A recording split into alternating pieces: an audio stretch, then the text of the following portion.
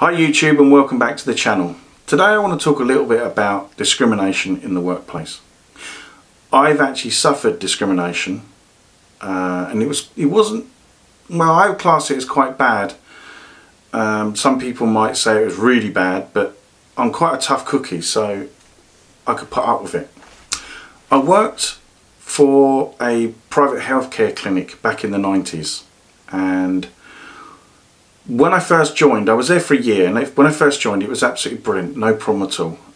I had no problems, everybody was quite accommodating for my disability. Although I had more sight then, I still was registered blind. My general role was to go around and weed borders, cut grass and stuff like that.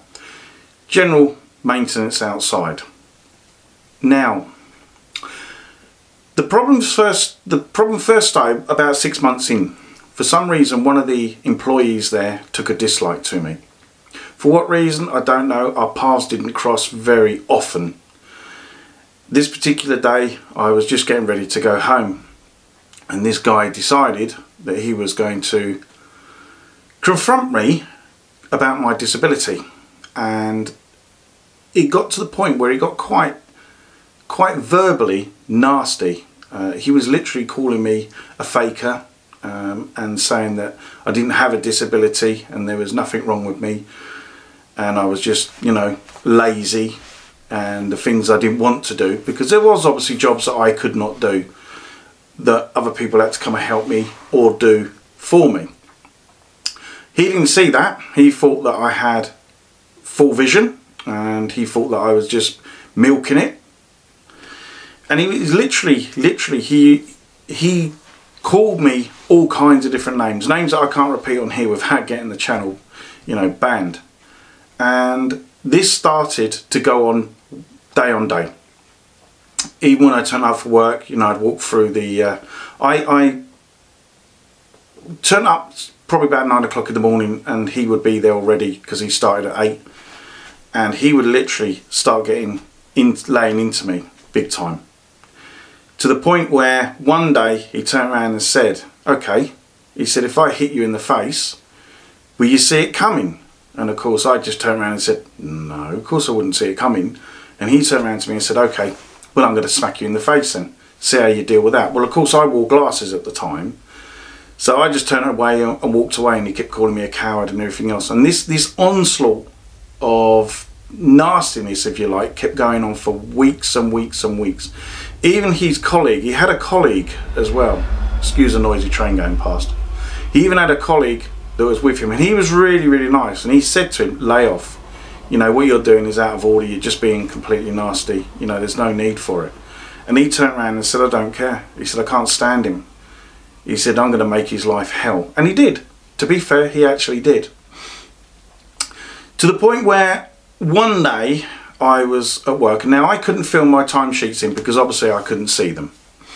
So I used to check in with my boss every day, tell him what time I arrived and let him know what time I was leaving. So he would then fill in my timesheet.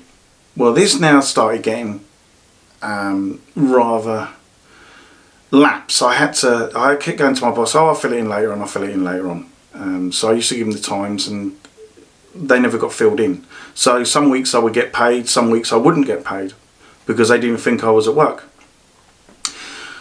Towards the end of the year, I got 2 timesheets to fill in. Now, it was in April, so of course, April being quite a long month, I thought, well, you know, okay, there could be 2 timesheets in this month.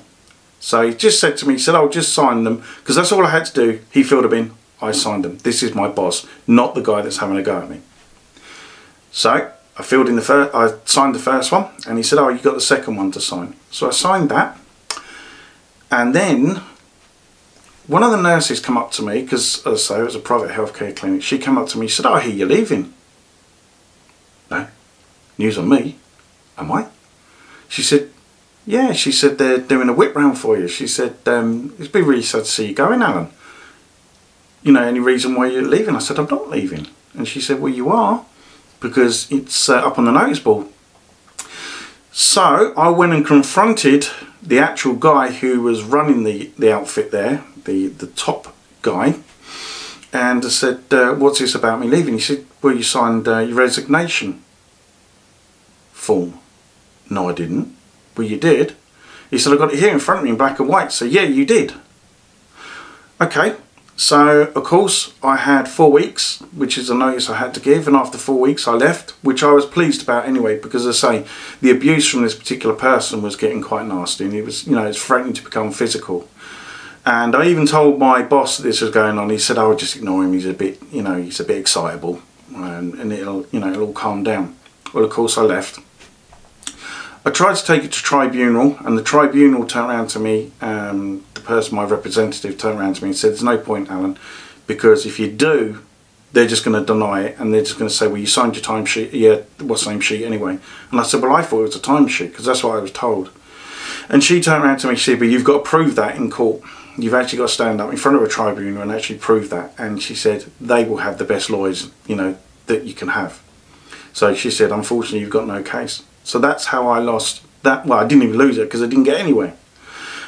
And it was a real shame, because I did enjoy the job. You know, it's my bit of freedom. I was only doing 20 hours a week, so it was only part-time. But it helped. It helped with my mental health, because it got me out of the house. And I felt like I belonged part, you know, to the working paternity. And, you know, I really enjoyed it. Until, obviously, all this barrage of abuse started, even to the point where I would actually go, and because my job, partly apart from cutting the grass, was quiet, you know, weeding borders, you didn't need to make a noise, so I would actually turn up in the middle of summer,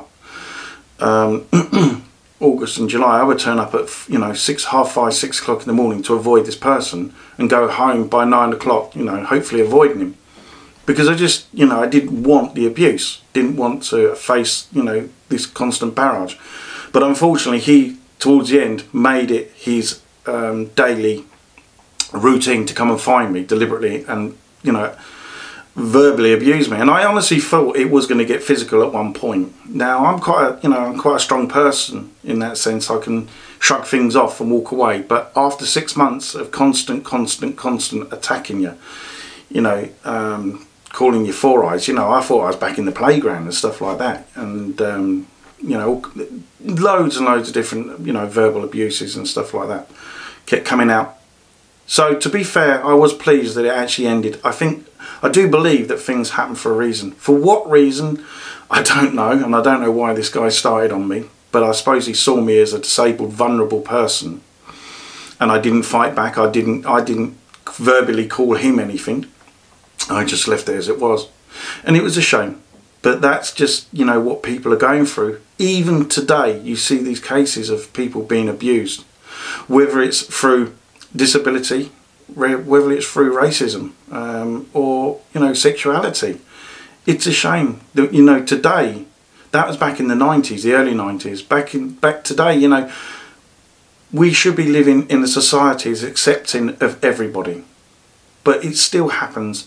I've been out and I've been walking about with my guide dog, and I've actually heard people say, oh, there we go, another one that should be in the gas chamber. You know, this is not on. This is not what we should be putting up with in society today. Everybody has a right to live on this earth. Everybody has the right to feel free and feel safe. But we don't. Disabled people, like other people in this world, don't feel safe. And we should. So, please, if you are being, you know, what's the word I'm looking for? If you are being verbally abused or anything else like that, get help. Because you as a human being do not need to put up with this. No one does. No one needs to put up with an onslaught of abuse, whether it's physical or verbal.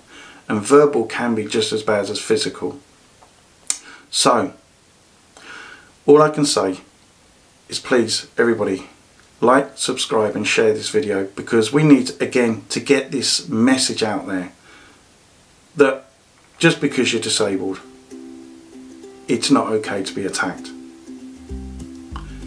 Take care. See you on the next one. Be safe.